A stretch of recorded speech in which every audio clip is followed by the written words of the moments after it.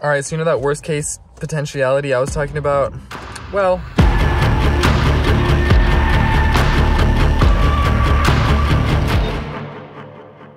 all right, so we just made it to Montana. I'm at a camping site and my car has been making a very bad sound for the past 2 hours.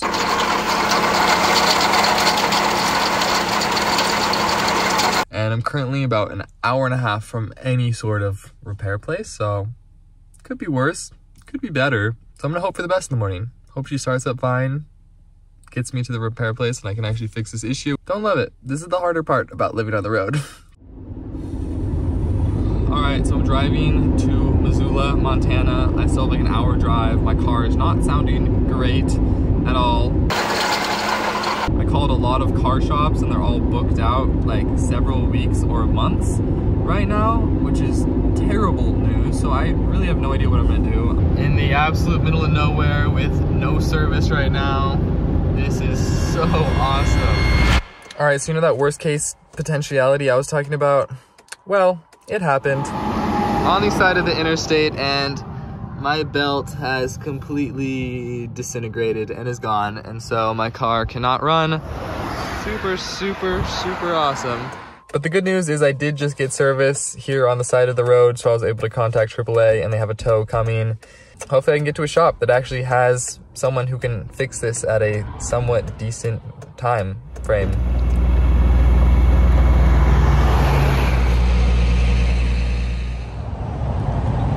Car has been dropped off at Firestone.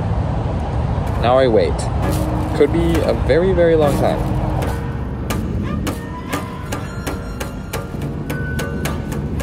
Okay, really good news. I just got a call from the mechanic and they said they figured out what the problem is and they think they can get it fixed today, which is crazy, so I'm stoked.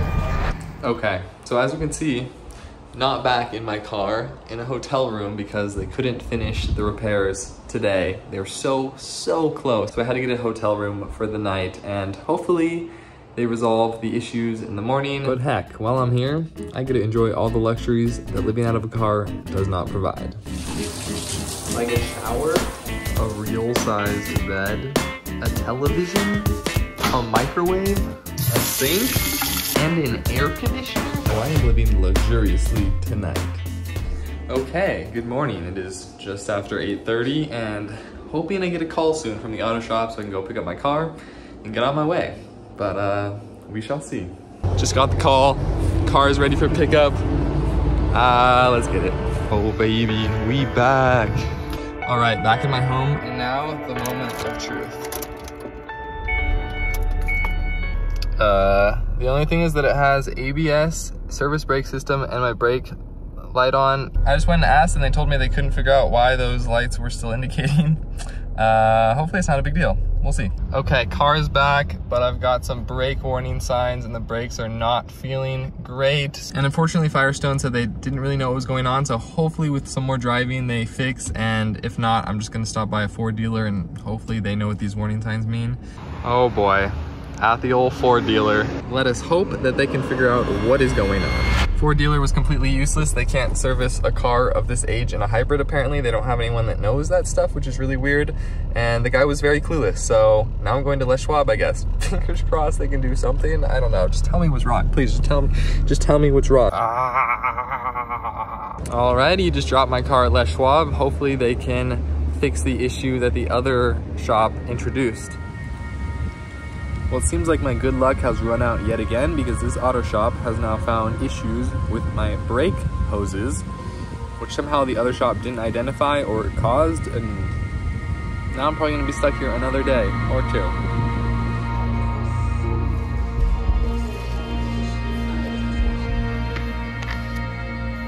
Well, that's enough sitting around. It's a beautiful day and it's time to see what Missoula has to offer.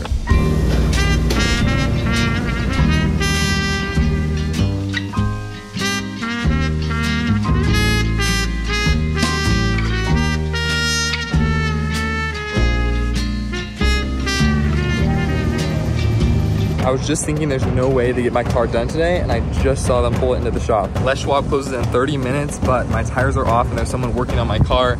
I don't know if I've ever been this nervously optimistic. Come Come on, guys, come on. This is so unbelievably down to the wire.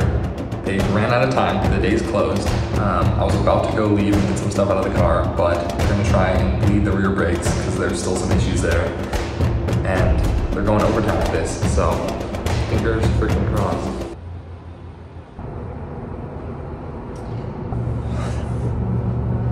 They were so close to getting the brakes done. They couldn't figure it out. They still feel terrible. They have no idea what's going on. I'm probably gonna miss my work assignment now, and I'm not having fun anymore. Everything keeps seeming like there's a possibility, and it just keeps letting me down. At a crappy motel, the only things around are fast food. I have no access to like most of the stuff in my car. It feels extremely sketchy to drive. I'm freaking done, man. I'm fucking done. It's day 3. Just out here on my daily commute. Just got an update. They know what's wrong with my vehicle, but unfortunately my car turns out to be the hardest one ever created in existence to fix the issue that I have, which basically is a brake bleed recalibration sort of thing, which the first shop messed up by killing my battery. The mechanic looked very scared and concerned when he told me the procedure that he had to do to fix it, and it's possible it might just get the car completely stuck and unoperable. The odds? I don't know, not too great. Starting to look at rental cars, let's just say that. Guess who's back? Let's go. Ah! Oh my God. Basically, there was a super complicated procedure that they were gonna try that might have like disabled the car completely, but right before then, the mechanic at Les Schwab came up to me and said, hey, I tested out your brakes and they're actually feeling a lot better and all the warning lights are gone, just miraculously. And I was like, So I gave it a little test drive and it feels good. It didn't charge me that much. Freaking shout out Les Schwab. You guys are the best. That's insane. The car just had to sit overnight, and I'm back. It's time to go.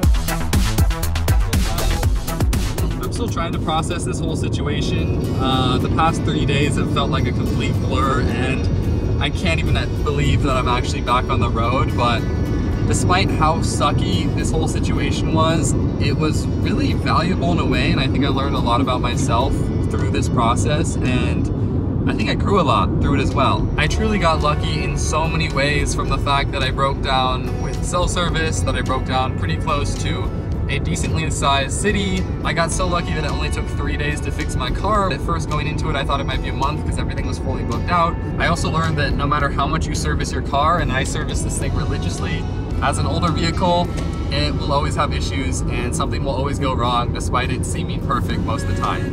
But also, if you hear a sound that doesn't sound great, yeah, maybe get it checked out sooner than later.